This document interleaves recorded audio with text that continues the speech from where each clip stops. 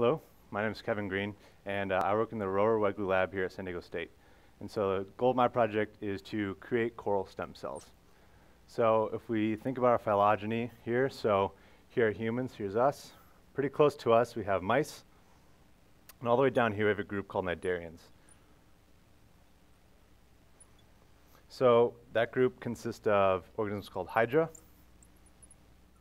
your jellies, and what we're interested in the lab are corals.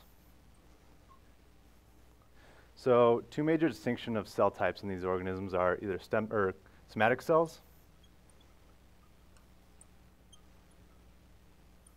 So these are any cell type that's fully differentiated, so such as your skin, your organs, and your muscles. You also have stem cells.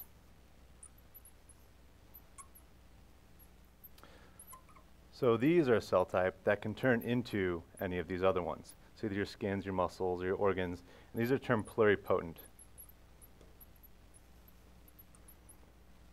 So when you go and look for these stem cells in these organisms, we're able to find them in humans. We can find them in mice. We can also find them in hydra jellies, but we have yet to find them in corals. So since we can't find them, I hope to create them. And so in 2006, researchers were able to take somatic cells from mice and induce this pluripotency. So we call these iPSCs. They're also able to do this in 2007 in humans, and hopefully I will be able to do it in corals.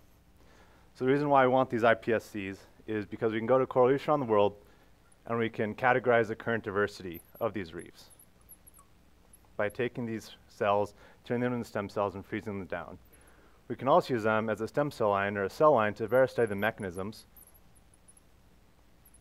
that corals use in response to elements such as heat or human impact. And finally, hopefully, one day we'll be able to use these stem cells to go to these degraded reefs and hopefully seed these reefs that have become degraded or have undergone these bleaching events around the world. Thank you.